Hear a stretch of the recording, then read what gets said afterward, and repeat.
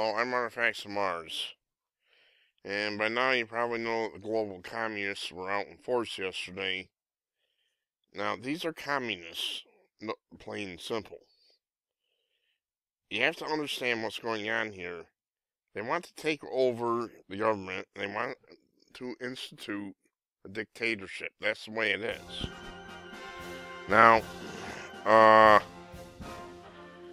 everywhere these people get in power, they massacre their own citizens. Germany, Soviet Union, Cambodia, China, Vietnam, you name it. Everywhere they get in power, they massacre their own citizens. Let's not forget Cuba and North Korea. If you want to see how they want us to live, look at North Korea. Those people are living in an unbelievable nightmare. In Washington, D.C. alone, an estimated 800,000 people packed out Pennsylvania Avenue for the march.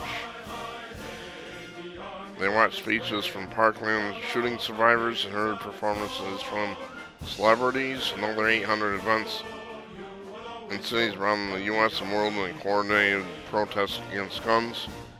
I was out and about yesterday, and I didn't see anything. You'd never know there's anything going on. And I was out and about yesterday. It's a long story why, but I'm not going to get into that, so let's read off a list of the communists that were there. George Clooney, Ariana Grande, Miley Cyrus, Steven Spielberg, Glenn Close, and Cher. We're all in D.C. Every one of them a communist. The event was organized by survivors of the Stoneman Douglas High School shooting on February 14th. You are a liar. Liar, liar, pants on fire. That is a lie.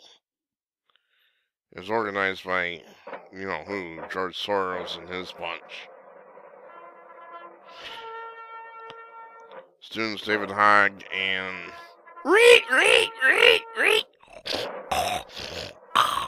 Emma Gonzalez were among the speakers on Saturday, urging youngsters to vote.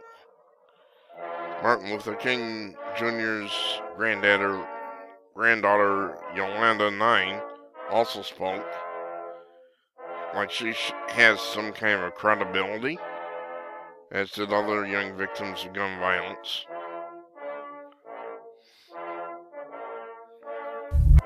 Yeah, it says President Trump was silent. Everywhere these people get in power, they massacre their own citizens. I mean, so-called Chairman Mao Zedong murdered 50 million of his people. Stalin far outdid Adolf Hitler, but since we were temporarily allied with Stalin, we can't airbrush that out, so to speak. Now, I don't know what it's doing down there at the bottom of the page. These computers have minds of their own. And you see the crowd, though. It looks like a big crowd, alright. I'm not denying that. But you have to understand, all these people are standing up for the massacre of their own citizens by their own government. So they get their way. All you got to do is look at North Korea to see how they want you to live. I mean, if you're a participant, that's how you want people to live.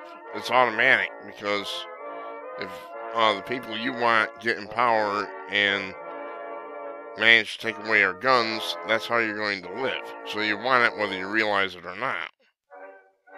I'm sorry. We have to do something about the morality in this country. That's where your problem is. We have a country that's gone completely immoral. In fact, I think it was Franklin Graham, Billy's son. I'd have to look it up.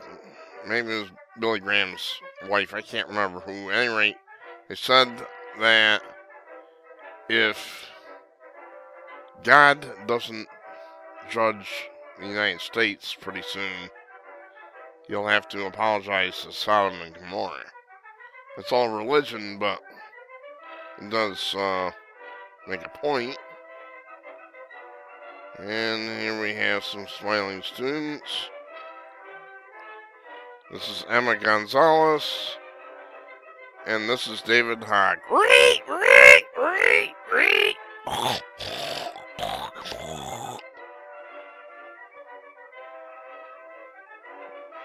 David Hogg.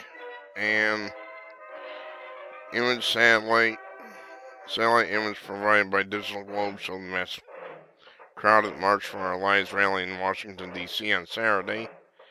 Digital Globe called the nationwide demonstrations for gun control collectively one of the biggest youth protests since the Vietnam War. It's not a youth protest. That is bullshit. For crying out loud, the Hollywood communists were all there. Well, not all of them, but, you know, George Clooney, Emil Clooney, who's apparently related, I have no idea, and Cher, and so on. The communist Miley Cyrus. These people are standing up for the massacre of their own citizens by their government, because if you don't, it happens every single time these people get in power. Every single time without fail. They roll in tanks or, you know, they gas people or whatever. Every single time.